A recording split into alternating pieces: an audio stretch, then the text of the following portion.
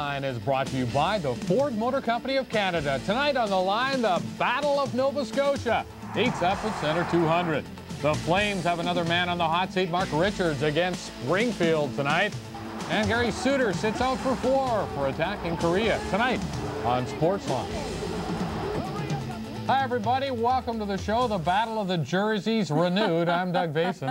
And I'm Stacey Jones, wearing my brand spanking new Cape Breton Screaming Eagles. Very becoming. Nice, huh? And that's to kick off the Battle of Nova Scotia. Well, the Cape Breton Screaming Eagles hosting the Halifax Mooseheads tonight, and we're proud to say our new Sydney Bureau and Peter and Joni were there to get the highlights as we continue along. Heading into the battle, the Cape Breton team is 2-1-1 against the Herd, outscoring the Moose 15-6 in 2 victories at Centre 200. Here we go, Cape Breton short-handed as we go to the highlights, but Captain Daniel Payette blocks a shot off to the races, cut off at the pass, but his shot beats Martin Bilodeau. A short-handed goal. Bilodeau not the best of his season tonight. Just a minute 4 later, still short-handed. Here come the Eagles again. The Herd not thinking D. Payette breaks out. He takes it to the net for the shot, and on the rebound, Ryan Walsh, the Eagles' top scorer with 34 goals now. 2 short-handed goals.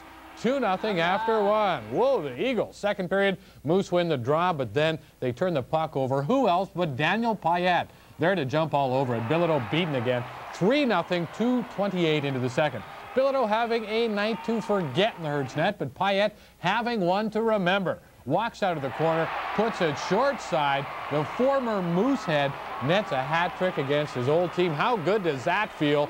4-0. Less than a minute later, it's 5-0. Yet another odd man rush. Jonathan Gagnon uses Randy Copley as a decoy, takes it to the net. Why not? It's working. The Eagles turning this one into a laugher. 4 minutes remaining in the period. Out come the Mooseheads. Billy Manley will turn back, leaving the puck for Freddie Belanger. He shoots. It's tipped in front by P.J. Lynch, number 44. That ends Danny Lavoie's shutout bid. Lynch's 5th of the season, 5-1 after 2, and way too little, way too late. The Herd lose for the 8th straight game, Stacey. Alexander Matthews, 27th, closes the deal. Payette, the star of the game, a hat trick and an assist. The Eagles host Baie-Comeau Friday, Drummondville Saturday. The Mooseheads home to the Drakkar Thursday, and the Voltigeurs Friday. And in the Battle of the Jerseys, Basin is getting his hand handed to him. What is this? Is twice in the last week or so. Isn't it great? It's nice to see the Eagles win and win at home. Well, the Eagles are kind of hot because they do okay at home, and then they won one on the road the last time out. So they're looking pretty good, and I'm going to have to start. I don't have to worry about cleaning the jerseys anyway because I don't have to wear them for very long. And it was good to be at Centre 200 tonight and have the highlights to bring to everyone, the Cape Breton fans. You betcha. Hopefully again in the near future. Yes. Well, we'll move on now. We'll go to the AHL, where the St. John Eagles earned their 4th win in 5 tries last night. Daniel Payette, a pretty pass to Samuel Paquette. It's a 1-1 game in the first period. The Eagles score 3 goals on their first 6 shots. 2-1 when Payette makes a nice move, then sets up Ryan Walsh for the first of his 2 in the night. 3-1 early. Martin Bilodeau gets the yank for the Mooseheads. Think he's happy about that? Nope. There he goes. But the Mooseheads do change their ways. Billy Manley busts down the wing, gets a backhand away, and scores his 4th goal in 3 games, 23rd on the year, 3-2 after 1. Second period, hit of the night goes to Simon Couture, who tries to help Samuel Paquette on a flying line change. Third period, Ryan Power working his way into the zone. Rookie Brandon Reed pops in his 2nd of 2 goals past Daniel Lavoie.